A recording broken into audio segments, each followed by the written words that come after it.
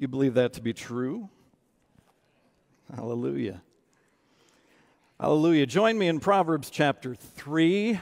Happy Father's Day again to all the dads.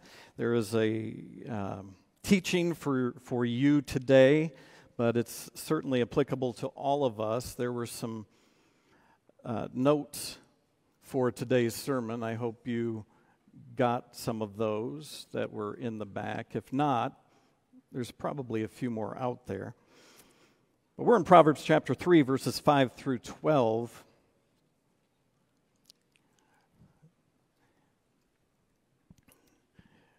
You have notes today because I'm still trying to figure out the PowerPoint thing. Still giving me difficulties.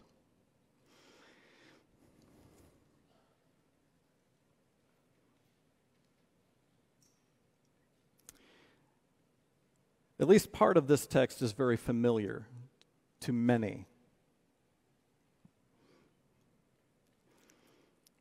So we're going to try to take the positive altogether, the negative instruction altogether, and then some general expectations at the end. But hopefully it's very practical, very meaningful to us. We could take longer than one Sunday, but we're not going to. So here we are in Proverbs chapter 3, beginning in verse 5. The word of the Lord says this: Trust in the Lord.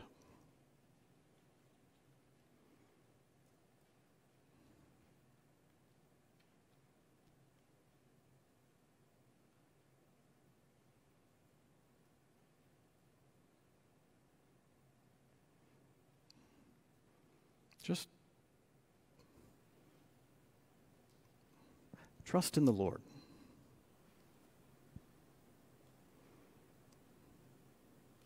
Do it with all your heart. See, the inherent danger of knowing this text so well is that we just blow through it.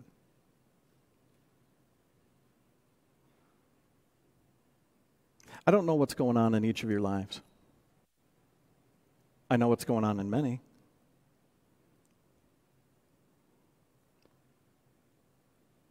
But I know a very good, positive instruction.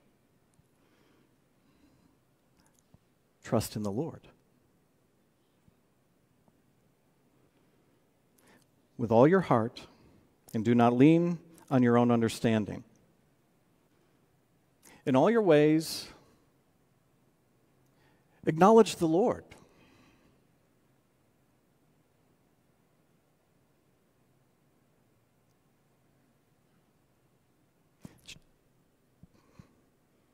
Acknowledge the Lord.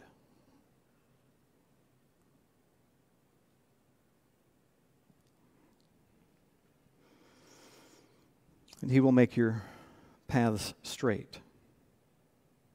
Don't be wise in your own eyes. Fear the Lord.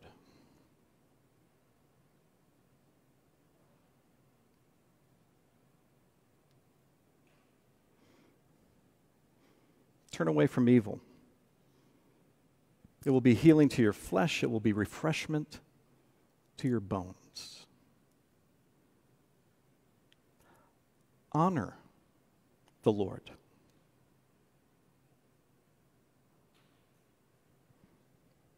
Honor the Lord with your wealth and with the first fruits of all your produce. Then your barns will be filled with plenty, your vats will be bursting with wine. And my son,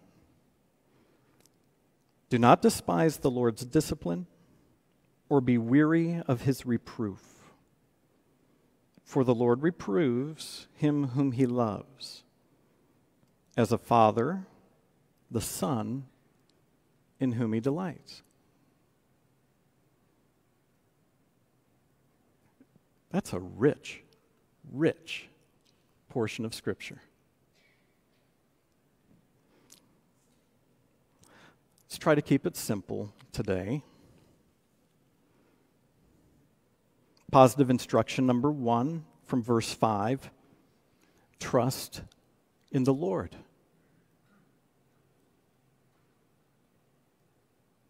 Trust in the Lord. The visual of the word here is coming, and you kneeling before and making yourself prostrate before the person in whose service you are, humbly. I trust in Him and I entrust myself to Him in everything. I trust Him in good times, I trust Him in bad times. I've entrusted to Him my life. I've entrusted to Him my death. I've entrusted to Him every moment in between.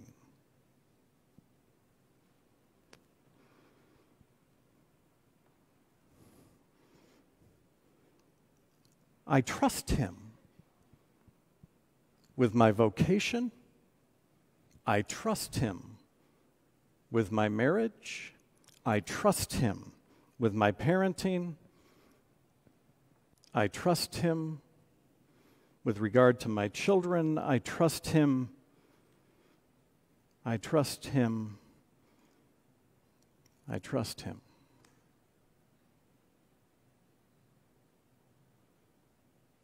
Trust in the Lord.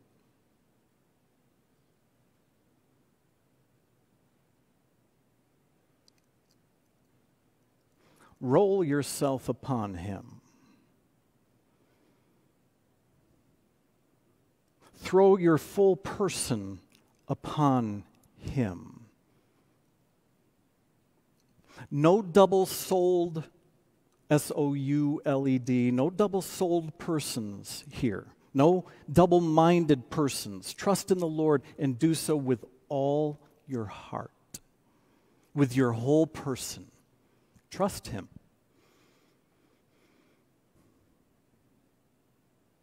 I trust Him with my physical ailments. I trust Him with my disease.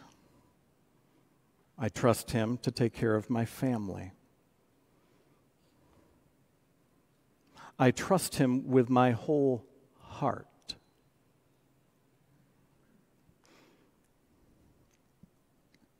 None of us do this perfectly. Amen?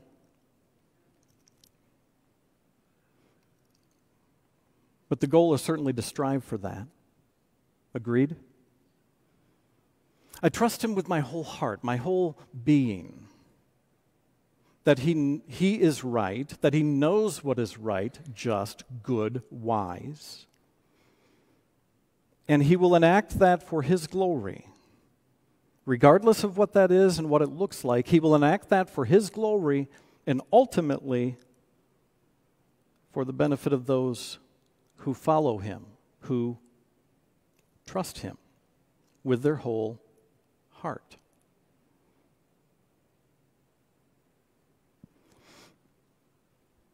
It's not saying that we're not active in having God enact His will through us, through wise decisions that we make. We only make those wise decisions because we've come into contact with the one who is wisdom. And we seek to enact God's will after Him. We seek to think God's thoughts after Him. But there's this sneaky self-centeredness.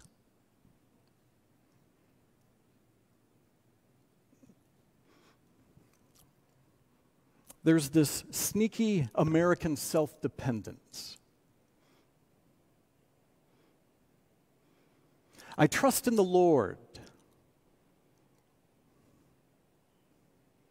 When I sing words like "You're worthy of worship," "You're worthy of praise," "You're worthy of honor,"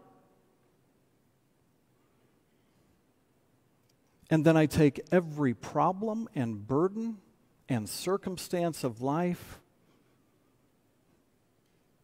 and I bring it back in. God is worthy of all those things.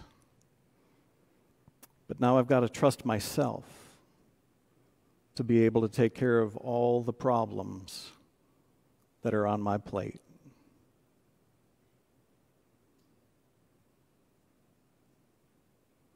Trust in the Lord with all your heart. Nothing good will come from this. Trust in the Lord with all your heart. I don't think I can keep this up when I see and live in a culture where evil seems to prevail and good seems to be thwarted.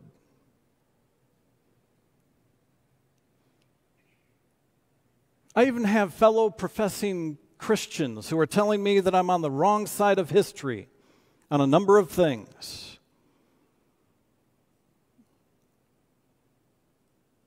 It'd be so much easier just to trust in the Lord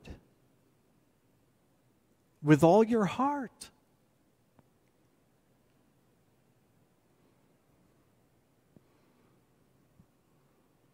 Yeah, but Pastor, his ways are hard. They are not. In fact, the Lord's commands are freeing. They keep you safe. And they provide for you what you need. That's why we trust in the Lord with all of our heart. Now, as I said before, I don't know the particulars of everybody who's in here today. I don't know what baggage you brought through the front door. But you do. So I want you to take a moment.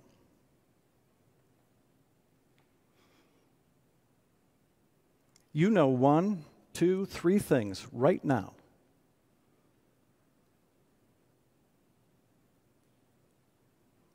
for which you need to trust in the Lord with all your heart. What are they?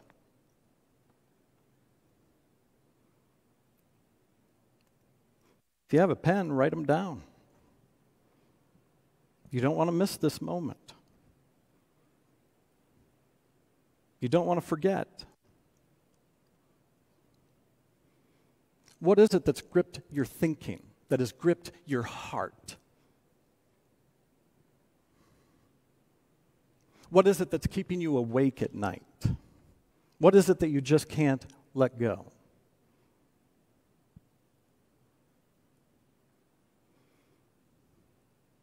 What is it that this week you know you must trust in the Lord with all your heart?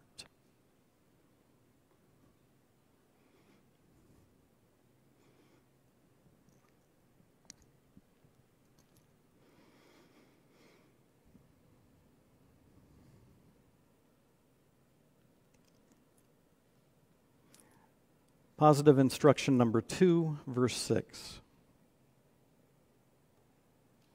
Acknowledge the Lord. Acknowledge him for who he is? Well, yes. I mean, it's the capital L, capital O, capital R, capital D, the covenant-making, covenant-keeping God, the self-existent one, the one true, living, triune, creator, redeemer God whose story the Bible tells. Hallelujah. Acknowledge him for being who he is. Yes. But just acknowledge him.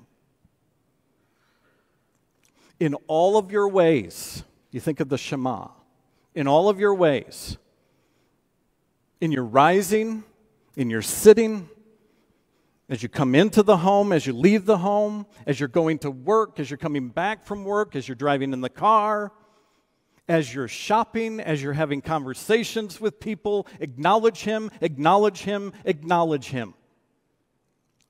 Having a disagreement with your spouse, acknowledge the presence of the Lord. It will change the way you argue.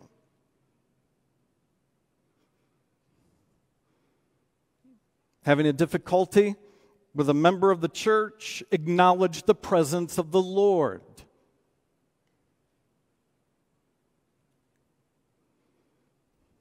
Irritated with your brother and sister? Acknowledge the presence of the Lord.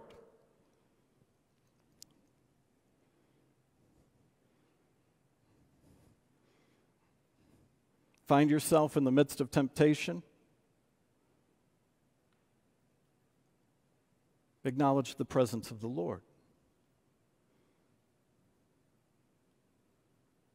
Wondering what decision you should make? In all of your ways, acknowledge the Lord. Live a life that consistently is lived in the presence of the Lord. You know that you are always in His presence. And where your heart is inclined deeply to have the Heavenly Father delight in the choices and steps that you make on the path that He has established for you. Acknowledge the Lord.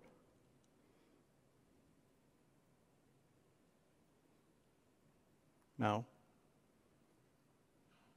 I'll pause.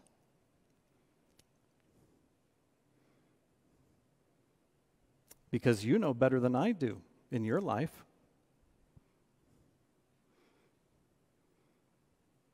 You know, basically, what the plan is for this week. When will be those times when you are least likely to acknowledge that you are living in the presence of the Lord? When the reality is, they should be primary times when you are recognizing that you are living in the presence of the Lord, so that He would guide your decision making and you would seek to please Him through your steps. Write those down. Is it work? Is it in conversations that you have with other brothers and sisters in Christ? Is it conversations that you have with spouses, friends, co-workers?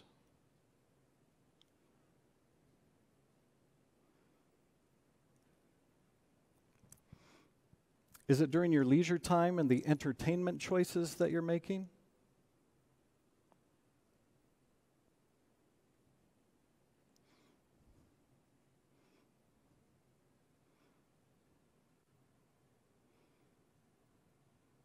Where do you need to acknowledge the Lord?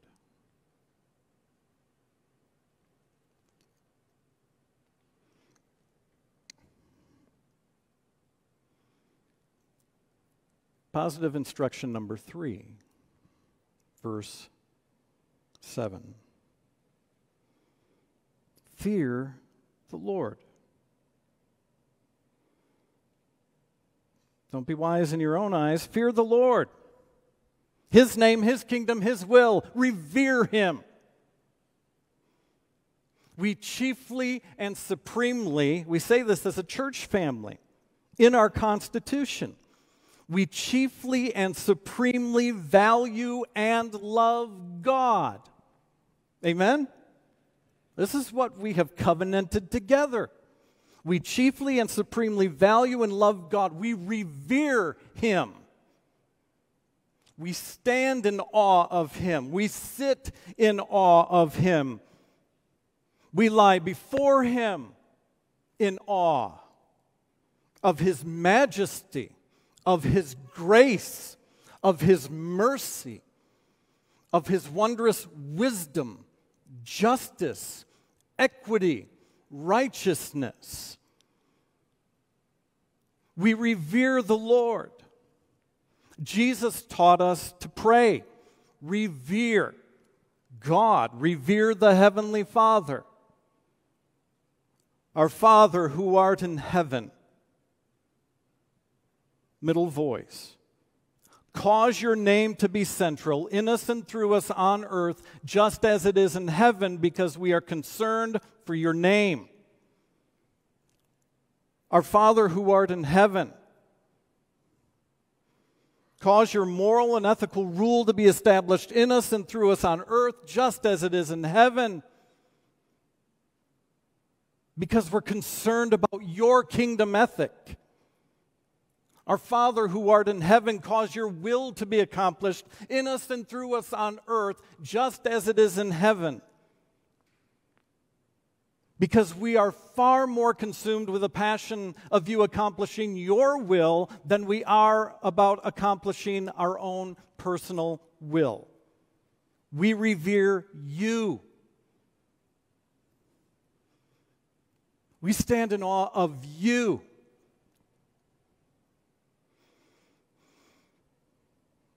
Fear the Lord.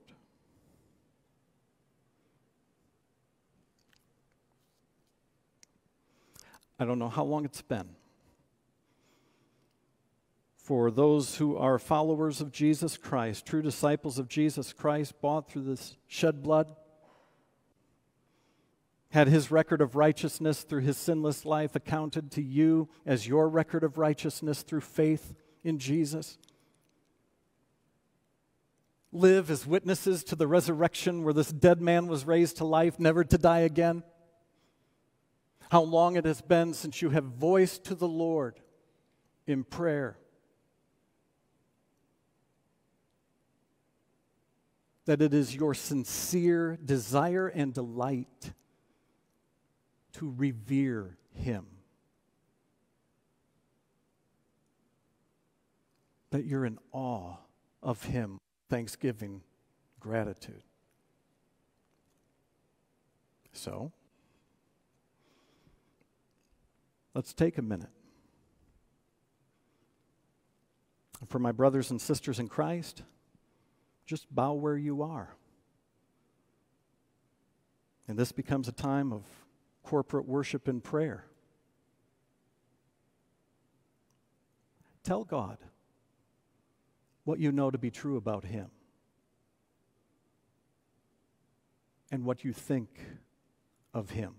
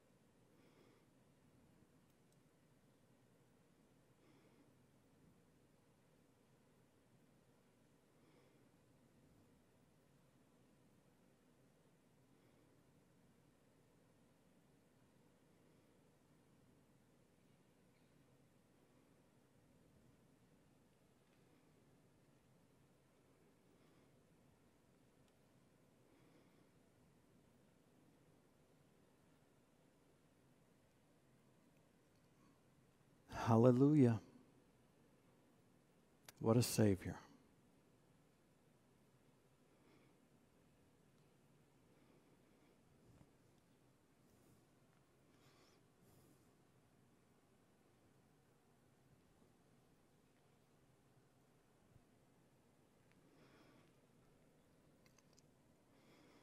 Positive instruction number 4,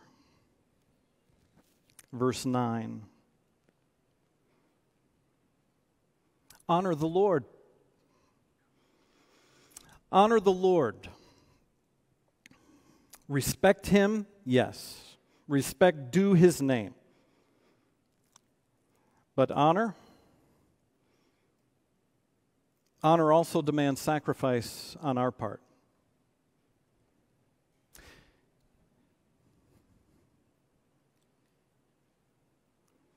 I was told from the time I can remember, there are certain things that you do, there are certain ways that you act, there are certain things that you don't do, there are certain ways that you don't act because you have the last name of Halstead. Everything you do, son, reflects on our family name. That was a big deal to me.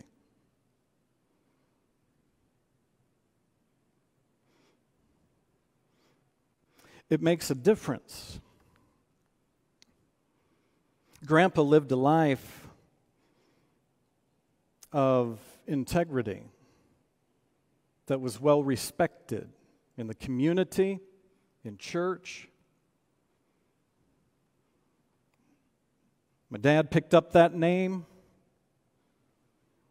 and with mom and dad lived lives of integrity in the community where they were respected.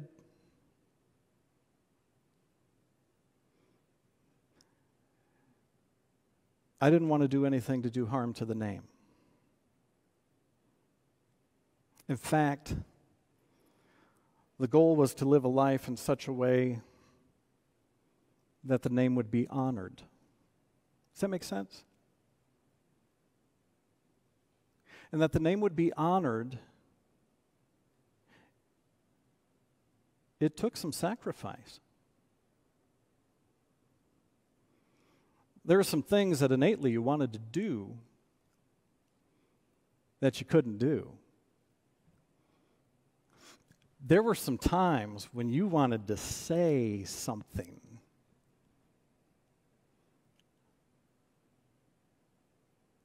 that you couldn't say, shouldn't say.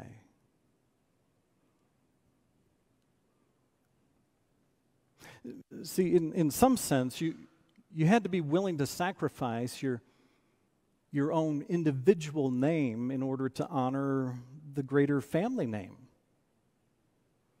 That's not less true with us as brothers and sisters in Christ. We could go back to the Lord's Prayer again and rehearse what we just said. We honor the name. But not just any name, not just any other family name. This is the one true, living, triune Creator, Redeemer God we're talking about here. Amen? We honor His name. We seek to promote His name above all. We seek, in our human understanding, we seek to protect His name above all. And it does come with sacrifice. Amen or no? Honoring the Lord is going to come with sacrifice. But if I gave a little bit here, if I didn't follow the Lord quite as much here, I could make a big name for myself. And once I made a big name for myself, then I could do great things for God. Do you hear how messed up that is? Now, we're never going to say those words out loud.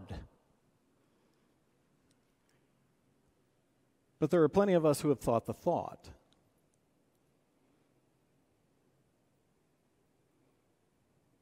One day I'll have a platform to really speak for God, but right now, I've got to live my life and make my name in order to get to that platform. Well, if it's been all about you in the process, it's going to be all about you at the end as well. Don't kid yourself. We honor the name. Again, not just any name, the name above all names. The name of the King of Kings and Lord of Lords. The church's risen Lord and Savior, Jesus the Christ. We honor the name. We do whatever He calls us to do to honor the name. We sacrifice whatever He calls us to sacrifice to honor the name. Because that's who we are in Jesus Christ. And in this particularity in verse 9, honor the Lord with your wealth. Honor the Lord with your possessions.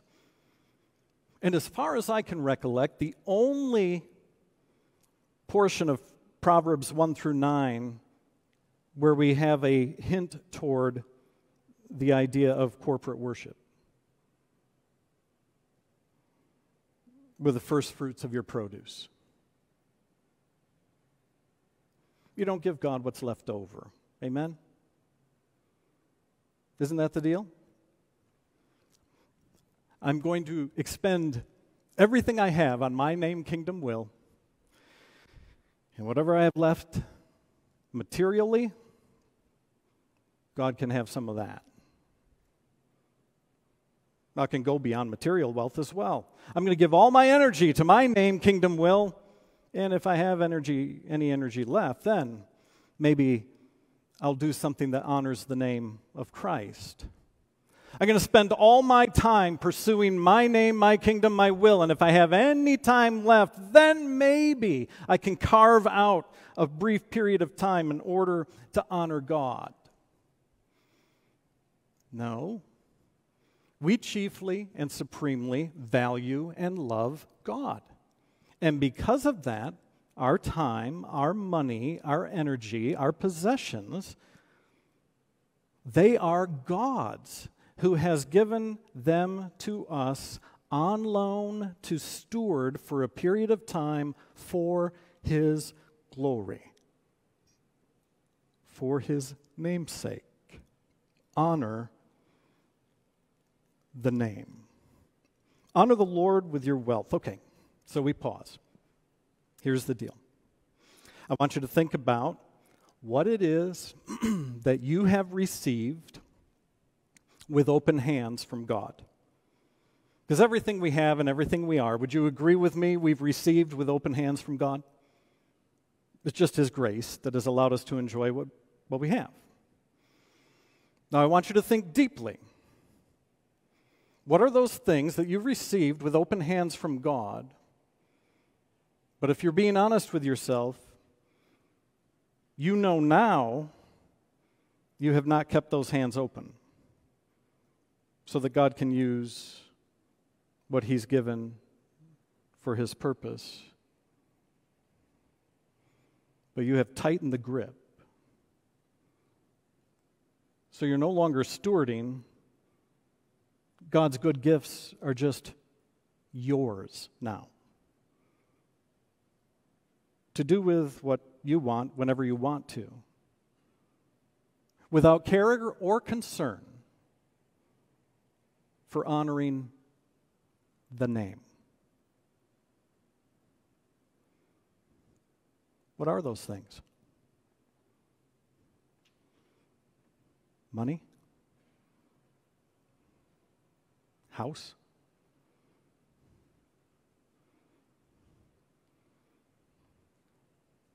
Children? That was a tough one, wasn't it?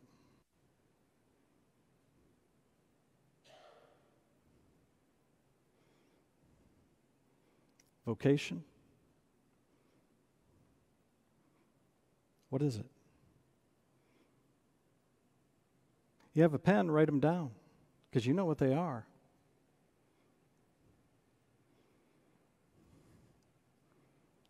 By God's grace and for His glory, spend some deep time reflecting on this week so that God, by His grace, may pry those fingers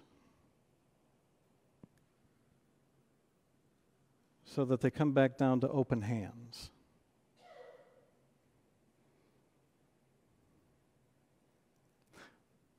Do you see how these fit together? A person who trusts in the Lord with all their heart will be able to do that very thing in honoring His name in sacrifice.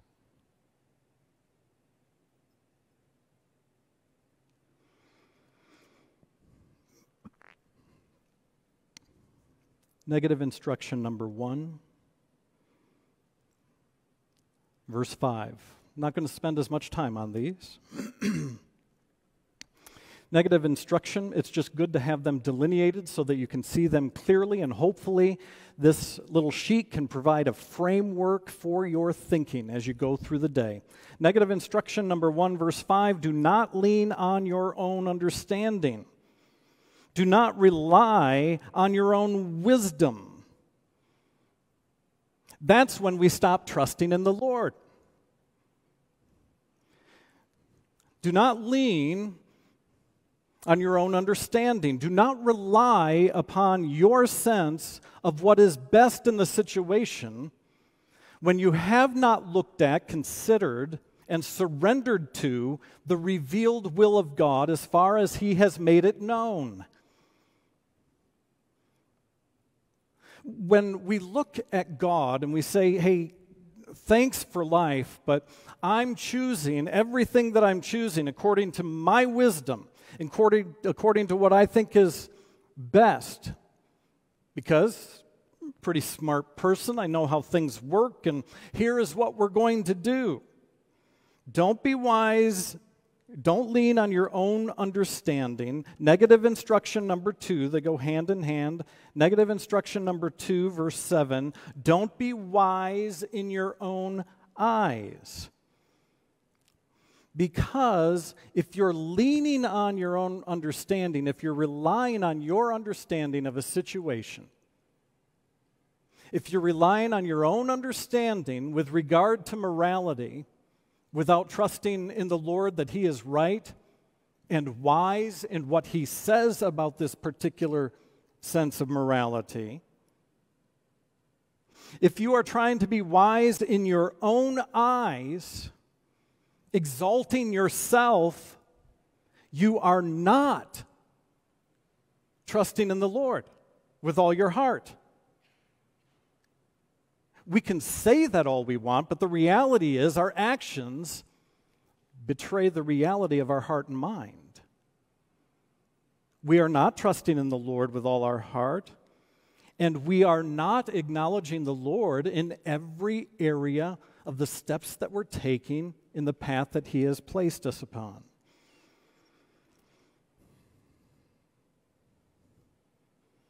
When we are wise in our own eyes, we have exalted ourselves, and we do not revere the Lord. We revere ourselves.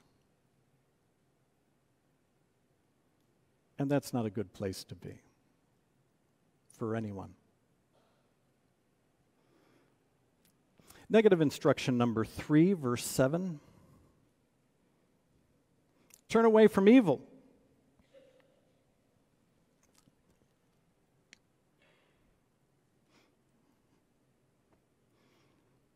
This just sounds like a really good instruction, amen? If you chiefly and supremely value and love the Lord, you fear Him and you revere Him above all else, and you're concerned about honoring the Lord, sacrificing what you may want for the name above all names. You want to glorify the name and revere the Lord. Then you should stay away from all that is completely contrary to the God whom you chiefly and supremely love and value and revere. Amen? Ooh. If you chiefly and supremely value and love God, you should probably stay away from evil because it is completely contrary to His person and character. Amen? Ooh. I hope there's an internal amen going on in there. These two are contrary the one to the other. That's what Galatians 5 tells us. Standard of the flesh, standard of the spirit, the two are contrary, the one to the other. So you don't do what you want to do, Galatians 5:17. It's not like you can have one foot in one camp and one foot in another camp. The two are diametrically opposed to one another. There is all that is good, namely God, and all that is not consistent with God's character and person is evil. It's sin. See, you know what people who are concerned about protecting and promoting the name do? They turn and run. Now, You know what your wrestlings are. You know what your darker sins are. You know what evil you're going to face during the course of this week. Maybe not all of it, but much of it you do. Write it down. There's no way I'm writing that one down just in case I leave it here on the sheet.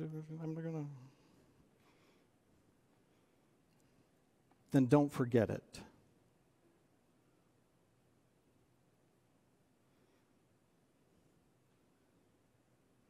Because by God's grace and for God's glory,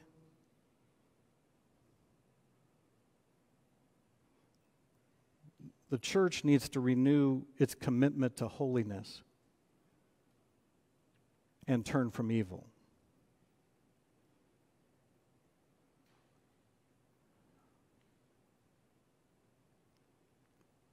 What is it that you need to turn from this week?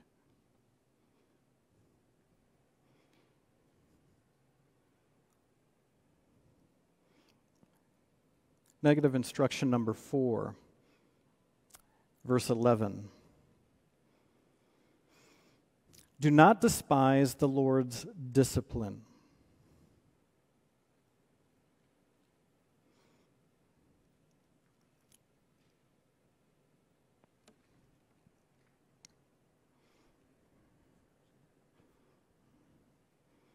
But it hurts. Yeah. I want you to understand this word discipline here. We often think about it as the chastisement for doing wrong. You know, you're getting that spanking that's there. A little bit of it there. But this is disciplined instruction, again, in Proverbs 1 through 9, primarily. I'm tired of the Lord's discipline. It's hard to dig deep into the Word of God. I just don't have the time to study the Word of God like I probably know that I should. I just don't have the energy left to see the wonderful things in God's Word and pray to the Spirit that He would illumine my understanding as I read the text of Scripture. See, we don't have time for it? Right. Don't have energy for it? Right. The Lord's instruction is too hard? Yes. Isn't it interesting how we always find money and we always make time for the things that are most important to us? We do.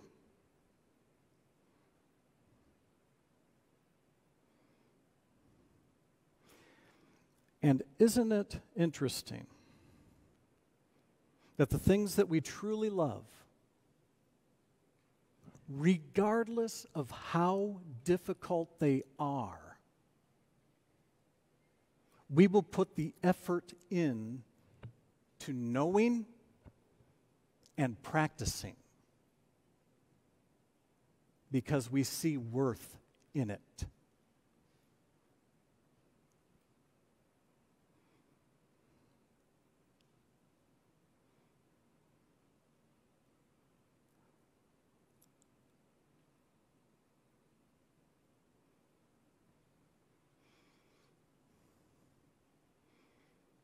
Would you say the Word of God has worth or that it's worthless?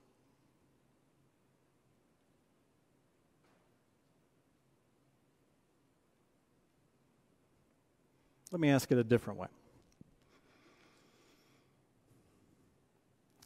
Would the time and energy that you spent in God's Word this past week, would that answer the question as God's Word being worthy of your time and effort or worthless?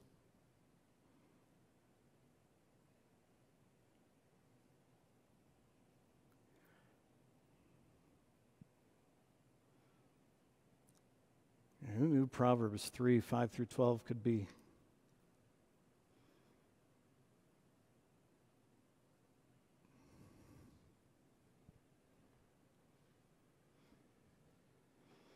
Don't despise the Lord's discipline. He continues to instruct because he loves you. Again, negative instruction number 5 follows suit, verse 11. Do not be weary of his reproof. Not one of us in the house likes to be corrected. Just naturally, as fallen, sinful human beings, don't like to be corrected. God says, I get to correct you. I created your life. I sustain your life. I've given you new life in my Son, those who are embracing Jesus as Savior and Lord. I'm concerned about your life.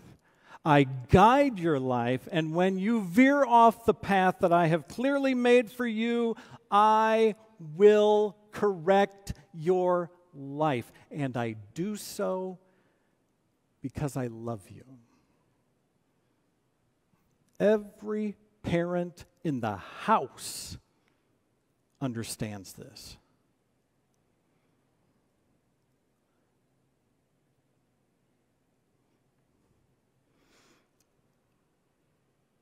I instructed my children and led my children, made my children do things that they did not want to do in order that they could become the people that deep down they wanted to become. Needed to become. God has us do things that naturally we may not want to do because He is making us after the image of His Son, our risen Lord and Savior, Jesus the Christ, the head of the church. And there's nothing greater than that. See, when we embraced the gospel of Jesus Christ, we said we were all in.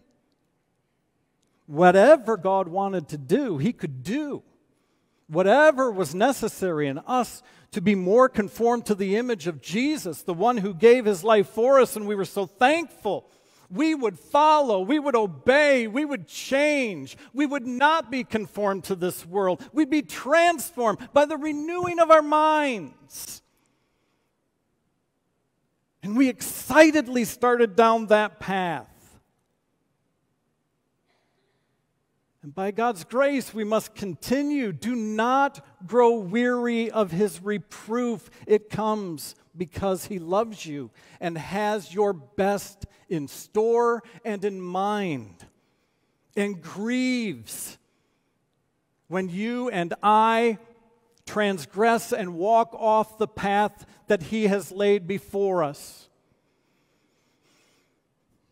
Which leads us to general expectation number 1.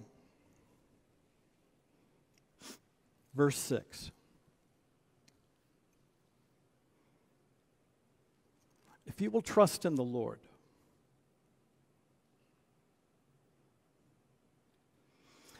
if you will acknowledge the Lord, if you will fear the Lord, if you will honor the Lord,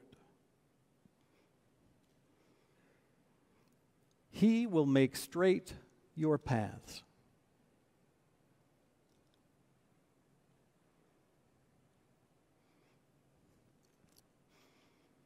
You'll be able to see all the little trails that are going off, but you'll recognize them as wrong trails that are leading away from the path that God has laid before you. With God's word being a lamp unto your feet and a light unto your path, He will make straight your paths. General expectation number 2. Verse 8, healing and nourishment, refreshment to your bones.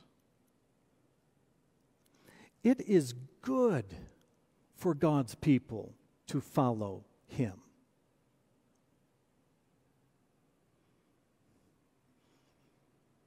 I think I've told you before.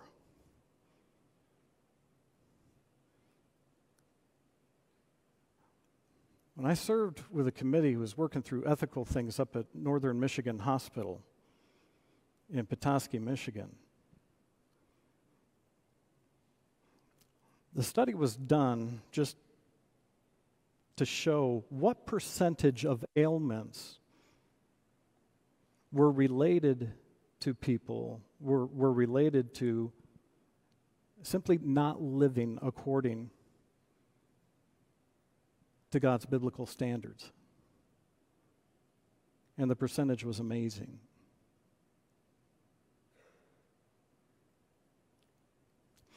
God, consistent with his character, knowing the persons that he has created and how he's created them, has established boundaries for our provision and protection.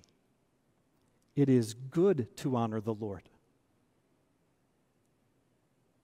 It is good to fear the Lord. It is good to acknowledge him in all things. General expectation number 3, very quickly. Verse 10, barns with plenty, vats bursting. Amen. I always love being able to end a sermon with a health and wealth gospel.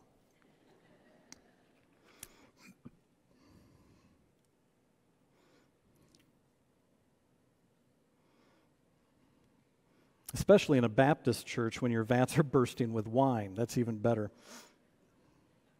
Don't start it, Pastor. Barns with plenty, vats bursting. You know, later on in Proverbs, God gives us a pretty clear description of what real wealth is. Do you remember that? As the writer is writing and saying, you know, this is what I ask for. I ask that I have enough so that I would not have to steal in order to put bread on the table for my family.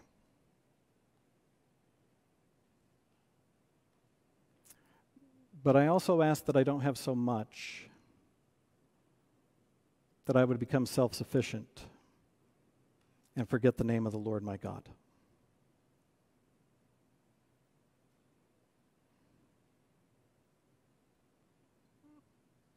So how much is that? I don't know. According to our federal government, apparently it's $400,000. But no, what is it? It's different for different people. Do you have enough? Has God provided enough that you don't have to steal in order to put bread on your table? Then give thanks to the Lord, for he is good.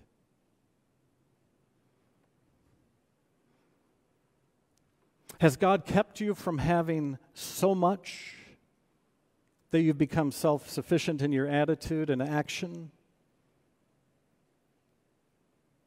so that you have forgotten the name of the Lord? Has he protected you from that? Then give thanks, because your barns have plenty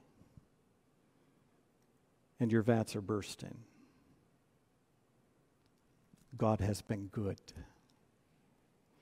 Brothers and sisters, remember who and whose you are. That's what Proverbs 3, 5 through 12 is really saying. Remember who and whose you are and walk faithfully with God. Trust in the Lord. Acknowledge the Lord. Fear the Lord. Honor the Lord. With everything that we have talked about, with all those things that some of you have written down on paper, some of you have written down on the tablets of your heart or mind, we gather together as a church family to celebrate as well the Lord's Supper as we conclude our time together in corporate worship, renewing covenant with God and with one another, bringing these very things before God, remembering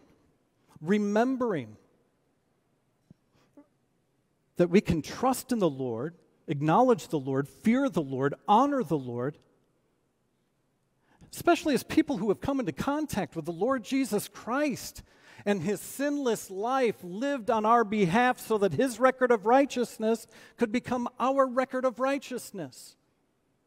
Let that person eat of the bread and drink of the cup who is living in right fellowship with God and his people, who acknowledge him, who fear him, who honor him, who trust him, who are embracing Jesus as Savior and Lord, who are so deeply thankful for the body which was given for us, the blood which was shed for us. But the person who will eat that bread and drink the cup, let them examine themselves. Brothers and sisters, I invite you at this time, as the praise team comes forward, to do two things. One, if you have not yet gotten elements, and you are truly a follower of Jesus Christ, somebody who's embracing Jesus as Savior and Lord, has been baptized, you wish to participate in the Lord's table, you are welcome to do so. You can come to the front. I don't know that there are any left at the back, but you can come to the front and get the elements. But spend time in prayer, examining your hearts and minds before God, so that we might eat of the bread and drink of the cup in a worthy fashion. Let's pray.